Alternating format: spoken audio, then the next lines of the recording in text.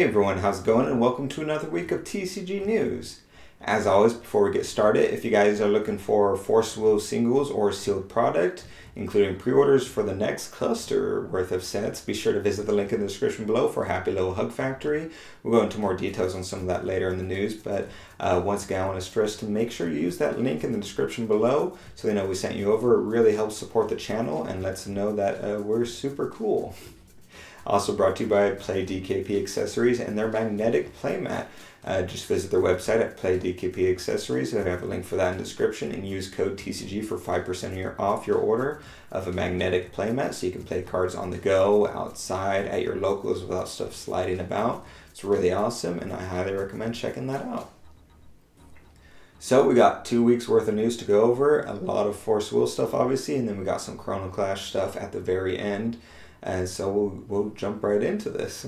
So the first big thing is this set being released. So we're just gonna talk about the set being released here in a big old section. So strap yourselves in. First up was the pre-release happened. So pre-release was a mixed bag, it looks like. This had probably the biggest sort of mixed reaction from people of any pre-release in Force Will history. I would say is pretty okay to say.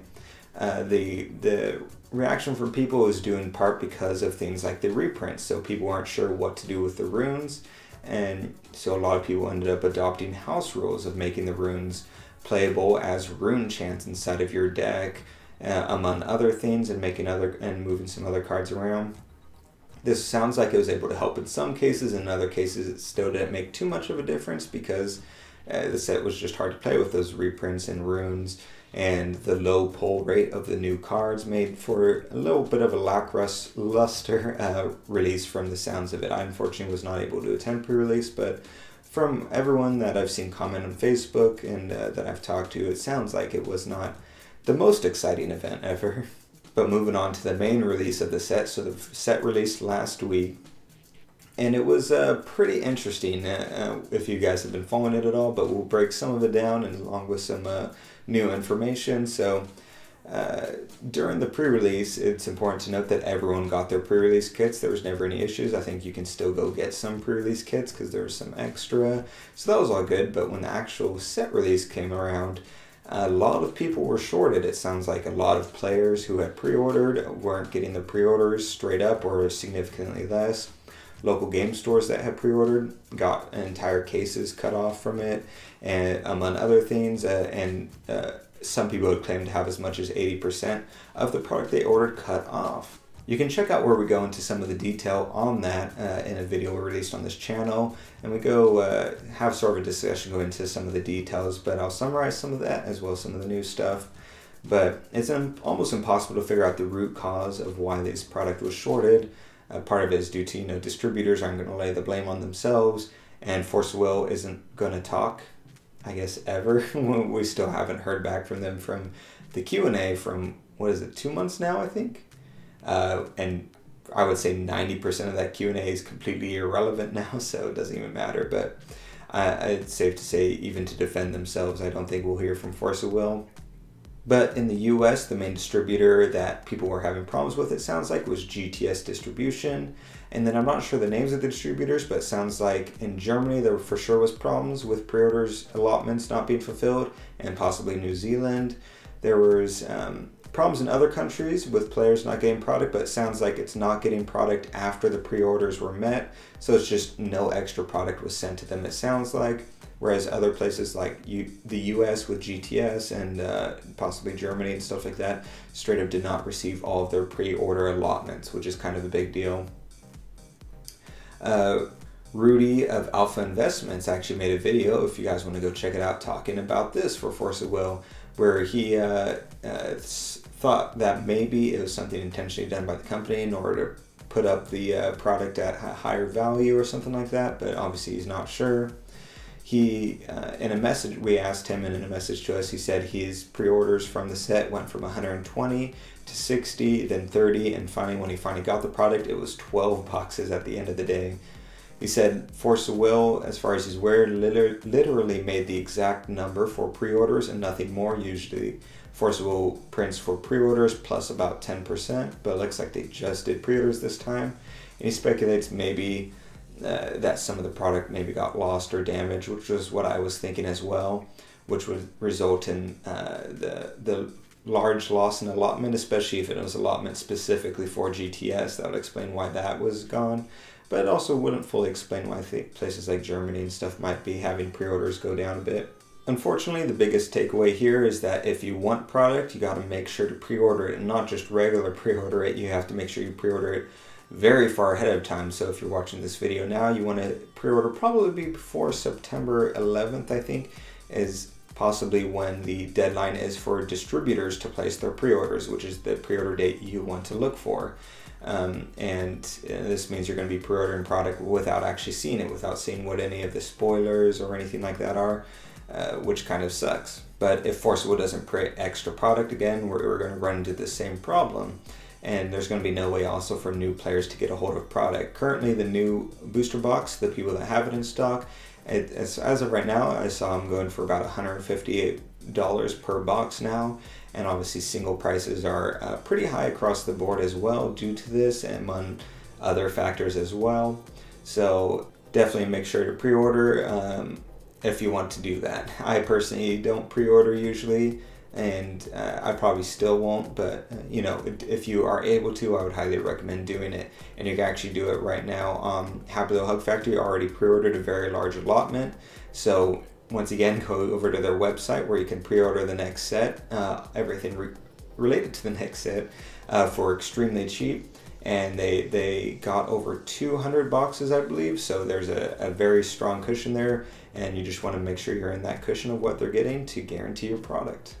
Moving on to other notes from the release of this new set is that secret rares are not in it. Whether this will be a continuing trend for the foreseeable future or not, we don't know, but it was replaced by a second God Pack, since in this set we had 20 super rares instead of 10, so one God Pack is literally 10 high gods, and the other 10, or the other God Pack is the remaining 10. So that's just one interesting note. Also, we noted this in our box opening, but the print quality of the set is actually super good. It's some of the best I think that the company has ever done. The texturing feels really nice, foiling looks super good, and the print quality as far as the coloring seems to be pretty universally good. There was a couple off ones, but it isn't too bad, as well as there isn't that sort of grimy feel on the cards as well, which Oscar's really happy about. So really happy about the print quality at least. Inside the booster box, one important thing to note is inside of that little box that has your stones and draft rulers, in the back of that it also has tokens. It comes with 2 Moon Edition tokens as well as 2 Cat tokens, so that's cool that they finally decided to print those again. That's going to be very helpful, especially for ISIS players. They used art for the Moon token from Alice Custer, I believe, and the Cat token is art from a Caster Chronicles board game type thing. I forget exactly what it was, or some sort of crossover, but it was pretty interesting. I'm not a big fan of that art. I don't think it matches Force of Will at all, but at least it's something. They're not double-sided, which is a bit unfortunate, but I'm going to assume maybe the printer couldn't do for double-sided, maybe, or it's just expensive. Also, a side note is the Kaguya Buy 2 Box promo. Looks like it was delayed for some people, depending on the distributor. I'm not sure if it was what distributor it was. It might have been Southern Hobby, if I remember right. I don't know if it was with other distributors as well, but if you're getting boxes, just make sure to check back in and make sure you get the Buy 2 Box promo. I know Happy Little Hug Factory is going to be sending those out if they haven't already, so make sure to keep a lookout for that. It'll be coming separate from the box, but hopefully everyone gets their allotment of Buy 2 Box promo and the distributors don't hoard some of them like they have done in the past. Hopefully that's all the main release points for this new set. I hope I covered everything, but yeah, we'll move on to the next topic. So next up, we'll talk about erratas. So this is something that is going to be specific for 2 cards we'll talk about, which is Lucifer and Ugarda Loki. So both of these cards in English, Lucifer says that when you lose life, you gain it back at the end of the turn. In other languages, not all, but some, I think it's 1 or 2 other languages, it says if you lose or pay life, you gain that back at the end of the turn. Obviously, that is a huge difference with a huge, game mechanic changes. So it'd be important to know which one of those is correct. There's not any official ruling, and I don't think there's been a community ruling yet, but it's something that we'll have to figure out, obviously, before Worlds at minimum. The big one we'll talk about is Ugardi Loki, which currently in English and most languages, I think it says, for the ability where you pay 3, it does the discard a card and you lose 400 life. And currently that's all it does, but in other languages, or at least once again a couple other languages, it also destroys a J/Resonator as an extra ability on that. Now, setting aside that I think that's possibly a really strong mechanic to add onto it, possibly too strong, it's something that is, once again, very game-changing. It's important to know which version we should use. And since the company isn't officially releasing errata, at least at this point in time, it looks like the community is adopting an errata.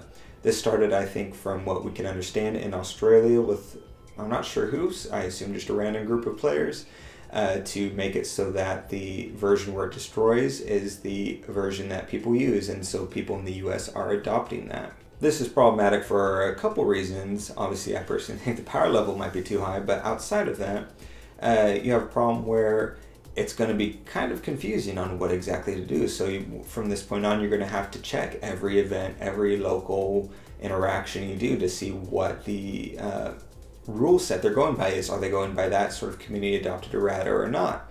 New players who are getting into the game are just going to see the card as it is and not going to even question whether there should or shouldn't be an errata.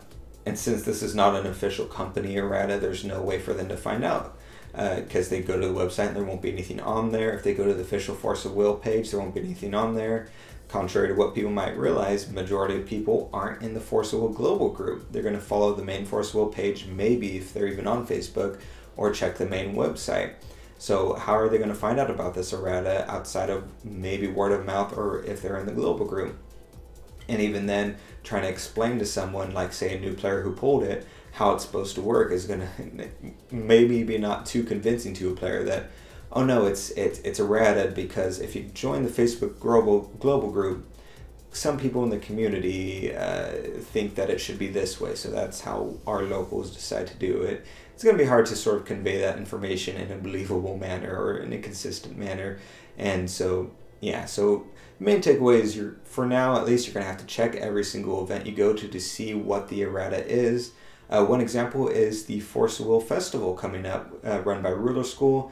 Jeremy said that they will be using the errata, so it will be able to destroy a J/Resonator in addition to Quick Cast Discard. So it's good that he was able to get that information out early, so at least you could play a test for it. But, you know, entire decks are going to completely change back and forth depending on the event and players' knowledge. So this, I think, could potentially be a bigger problem, or at least a more annoying problem than people realize, trying to do an errata without official company sanctions on it. But we'll wait and see how this ends up turning out. A new circuit series was announced. So this is a new circuit series Jeremy announced that is being done in partnership with Vite Ramen. Vite Ramen, if you remember, they were the people who sponsored us to go stream the event in or a WGPQ. Oscar went and did that, and it was really awesome. And so it looks like they're doing an entire circuit for Force of Will. More information for this will be coming out later, but the little details we do know is stores will be able to contact them at a later point to order kits for this. There will be exclusive top 8 playmats that are Vite Ramen playmats for top 8. And there's going to be a nationals event at the end of this circuit for people who I assume got first place and stuff like that to attend. So looks like there's a huge giant plan in place. That's all the details we know for now, but that's pretty exciting. The people at Vite Ramen were really awesome to talk to and work with, so I'm really excited to see this. They're really passionate about Force of Will and building up the community, so I'm really glad to see that they're doing that here. The first official event for this will actually be Jeremy's event, the Force of Will Grand Festival, which will be taking place October 12th in Michigan. You can check out the full details by going over to the Ruler School Facebook page where they have a link to that event. So that'll be the first event for this, so that'll be exciting to follow. Moving on, the next set of Force of Will was announced. Actually, officially Alice Origins 1 and Alice Origins 2 was announced. We'll just go over Alice Origins 1, obviously, because we have all the details for that. So the next cluster, like I said, is probably going to be called Alice Origins. The first set, it looks like it's going to have blue booster packs for the first time that I'm aware of in Force of Will history. full details were given out for the set, or at least a lot of the details were given out. Take what you can from this, because these are sales sheets and the new company now is pretty bad at making these, honestly, so we'll see what turns out correct and incorrect. But first is the next set comes out in November. It officially is going to go from 36 booster packs in a booster box to 20, so we're going to have smaller booster boxes now instead of the normal 36, so that should be, I think, overall good for the game. I'm a little bit mixed on it, but it's still, you know, it's not going to hurt anything, so a lot of people are excited about that. The new price for this, at least this price that Happy Little Hug Factory is selling it at, is $48 a piece. Once again, you can check them out, link in the description below. So that's roughly about 11 cents more per pack, so it's not too big of a price change overall as far as value, which is nice to see. The pre-release kit will have 60 packs in it, down from 72, which means less people will be able to play pre-release out of one kit, so you need to order more if you usually fill up one kit. Hopefully the price of the pre-release kit will reflect this as well. The order due date to place your order for the pre-release kit is by September 11th, and the release of it will be November 4th. There will be 2 star decks released as well, one for Faria, one for Melgus. As you can see, that we're treading that ground pretty hardcore. These are going to be $15 each. Once again, you could pre-order those on Happy Little Hug Factory as well. Now, it's already up there. They'll be releasing different starter decks with each booster box throughout the cluster. We're gonna just have to assume they're not going to reprint them again. So once again, make sure you and all your friends in local game store order lots of those on the pre-order sheet. Full card ratios were released for the next set, and it says that it will have 147 cards, including 29 normal cards, 19 rare, 19 super rare, 80 memorial, and basic magic stones. Starter decks will have 61 cards, which will include 1 ruler card, 2 special magic stones at a playset each, a basic magic stone with whatever quantity that is, and a random 5 cards, and an unnamed additional card. So there's a couple things to break down with that information. First is the set size seems pretty big. Once again, we'll wait and see if the sell sheet is correct, but if that, I doubt that that number is correct, but even if it is, that's too big of a number for a set this small. The second is the common and uncommon rarity is gone. Instead, it's replaced with this normal rarity. So that's super weird and interesting. Normal rarity, we'll see how that goes.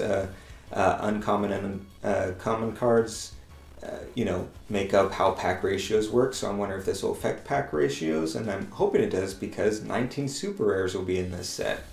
And so if the ratios stay the same, we're going to run into a similar problem like we have now, where super rares are very, very expensive, which is kind of annoying to build decks and stuff like that. And it also could lead to possibly high power levels with that many super rares in a set. Each set, rather than normal 10, super rares are higher power levels, so it could lead to large power spikes that, unless they sort of level things out after this set and things aren't quite as powerful as they are in this set, which I think would be a good thing overall. Lastly is memorial cards. We have no idea what this is, but my biggest fear is it sounds very close to what you might call reprints, so I'm really hoping we don't have reprints just in every set going forward. Maybe memorial cards are just a cool new type of card, but 80 is a lot for a new type of card, so wait and see, but I'm a little bit nervous. So that's the new set. Like I mentioned, make sure to pre-order. Once again, I'm just going to keep emphasizing that. Click the link in the description for Happy Little Hug Factory and pre-order as much as you possibly can for the starters and the set. We got some word on a possible CR update. So the CR usually comes a week before-ish pre-release. Obviously, we're a week after release and still don't have anything, so it's safe to say we probably wouldn't get it for a while, but it looks like on a comment thread, at least 2 people, including Stephanie Shaw, said she has a contact with people in the know in the company and said that a CR will be coming, but sometime between now and October.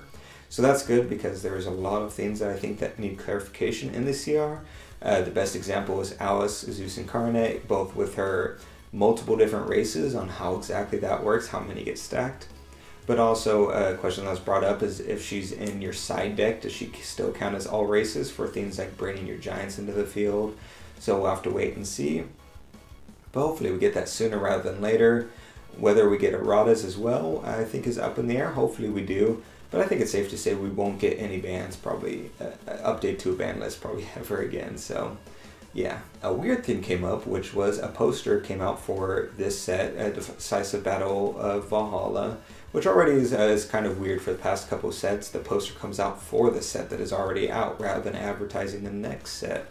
So that's kind of weird already. But so this set finally came in for DBV, and at the bottom of it, it had an advertisement for a game called Cesspool. So already this is kind of weird because it feels like the company doesn't even want to dedicate a full poster to Force of Will now. But secondly, as you can tell by the name, Cesspool sounds kind of weird.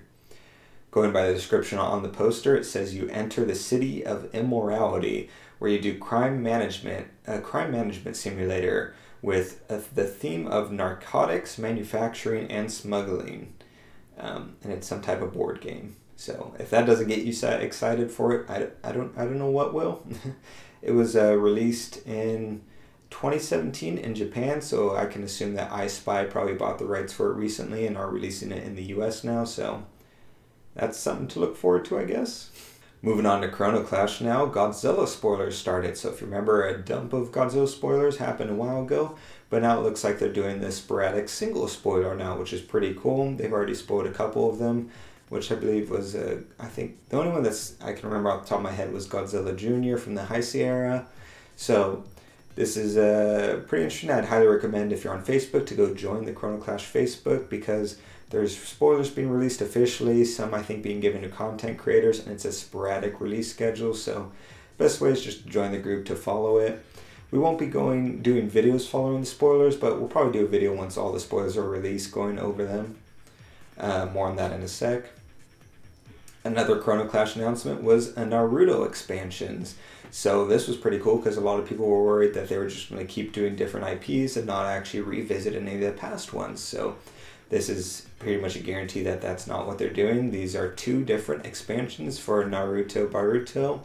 They're smaller ones, it looks like, and obviously can work with the original game. So no other details were given or spoilers, but this is already pretty exciting, and also gives me hope that Godzilla might be getting an expansion maybe one day. Even though it's not even out yet, I already want an expansion for it. But with that announcement of Naruto, they also announced that they will be reprinting the Naruto Boruto sets. So if you didn't get a hold of that, you'll be able to now. As well as a new tournament kit, so to run more tournaments for it. So that's also exciting. On our end, we'll definitely be doing Chrono Clash content soon. I know we said that before, but we got sort of pushed behind on some of it. But keep an eye out for that. We got some cool stuff planned and some unique things, I think, as well, that even if you don't follow Chrono Clash, you'll be interested in seeing those videos. So I recommend sticking around and looking forward to those. So that's the past 2 weeks worth of news. Thanks you guys for sticking around for all that, and we'll see you guys next week.